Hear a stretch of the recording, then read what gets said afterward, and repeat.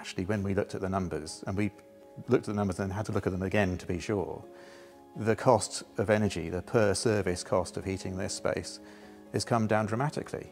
On the old central heating system, about £75 per service, over £100 if it's really cold. The most we've ever spent on the trial fittings, £17.50, and it averages around £12 or £13.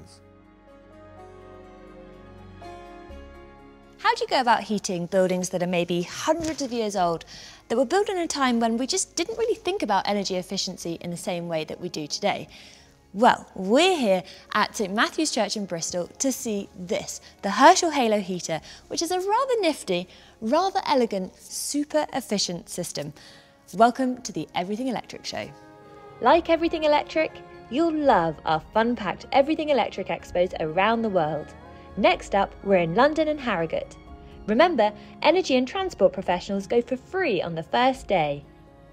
One of the biggest problems facing historic buildings is their energy efficiency. You've got stone walls and stone floors which are impossible to heat, big lofty rafters where heat rises and the congregation are not sat there. And then you've got the issue of planning, in which listed buildings, the guideline is making minimal interventions. And with the Church of England targeting net zero by 2030, Herschel came up with this solution which combines both lighting and infrared heating. This church has lighting chandeliers already, and the thought process was that, well, radiant heating, it's radiant energy in the same spectrum as light, just in the non-visible part of the spectrum. So why don't we start using those sorts of ideas? We know how to light a church, we're quite good at that. Put the source of the light above where you want it to go, make the fittings the right size, the right suitable, elegant for the setting. With radiant heating, we'd end up with a radiant heating chandelier. And the missing piece for me was, I'm an architect, I don't know about technology and wavelengths, but to take that conversation to Herschel and exploit some of the sort of cutting edge technology. So I'm sat underneath one of these Herschel Halo heaters, and I can tell you, it feels lovely. I'm sort of wrapped in this lovely bubble of heat.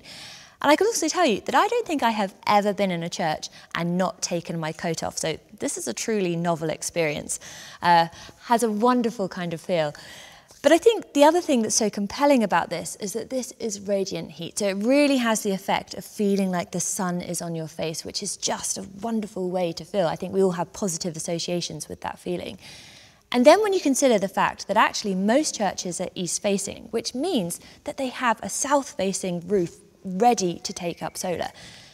And then when you think that there are 42,000 churches here in the UK, that is a vast amount of power that could be generated to power things like Herschel Halo heaters, electrical heating solutions, or actually even share that energy with the local community.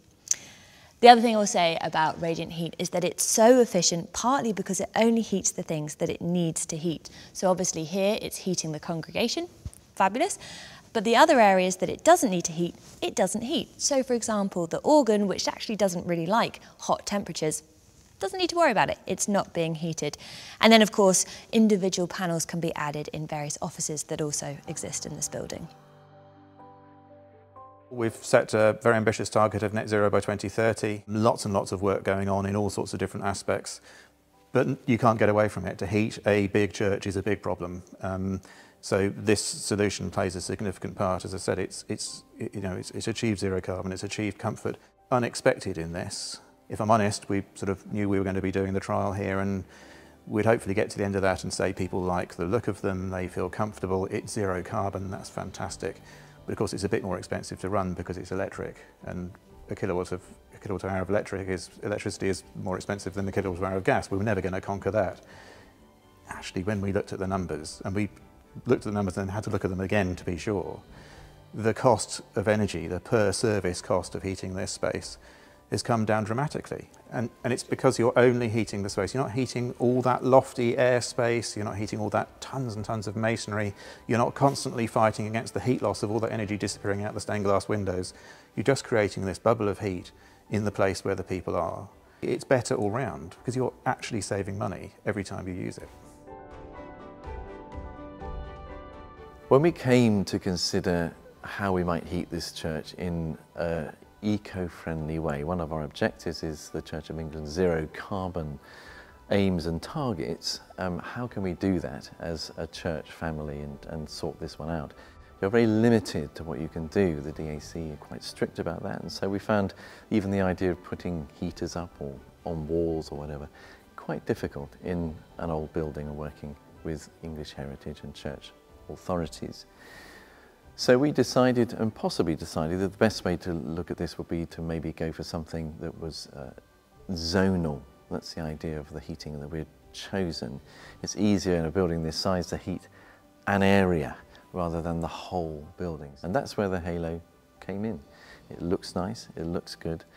It was relatively easy to install for us, and it blends with the building.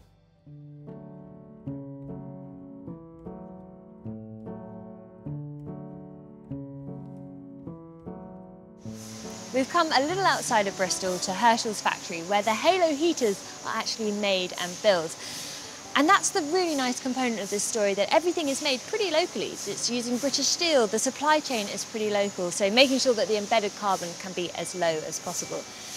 Now, I am so intrigued to take a little look around and just to see how these halos really come to life. Simon came with his sketches of concept for a chandelier, heater combining with heating and the light. I think we took about 2 weeks after Simon's visit and we cobbled together a very crude halo. It doesn't look too dissimilar to the finished product in terms of the actual construction, but hung it up for him, came back in, he was absolutely blown away with the feeling of the heat from it. So we knew we were on a winner then when he was pleased with that. So the next stage was to put a trial in at St Matthew's, where you were this morning. As soon as they've gone in, they loved them, and we put another 2 in, which were the final. So the first one's a prototype, that was the final product. The problem is then you need someone to make them, because we saw that the order book could get quite big. So we opened this brand new facility last April. There's some very expensive high-tech equipment used to make the halos, but they're also lovingly hand-built as well. So we're kind of blending technology in terms of precision engineering with hand building and bespoking each product. So importantly with this one, we can have different grille finishes, different colours, different symbols, anything you like, and that's important because we're even talking to cathedrals, so it's quite a high level of expectation that, and these things need to match the aesthetic of the building. So this one, for example, is going into Italy. There's 12 going there. They want it to look like stone, so we're going to make a stone finish on here.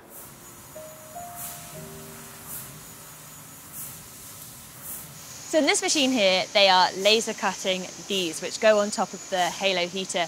And they are also able to do some really, really clever and bespoke customizations using the same laser cutter. And here are some that they made earlier. And that's the thing that makes this so cool, because these halo heaters need to be so sympathetic to the environment that they're in to complement the surrounding, the aesthetic perfectly. And you know, this offers them a degree of customization that I'm sure whoever first built those churches hundreds of years ago, they'd be pretty jealous. We've done quite a lot of churches, but we were putting products in that didn't quite match the aesthetic, and it was sort of a bit annoying, thinking, actually, we just need to make something that looks like it's always been in the church.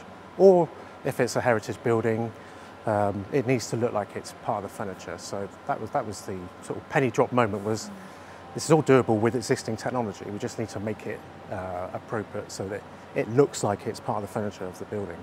And if we've done our job correctly, someone should walk into a heritage building, not notice that these are heaters. You know, we don't.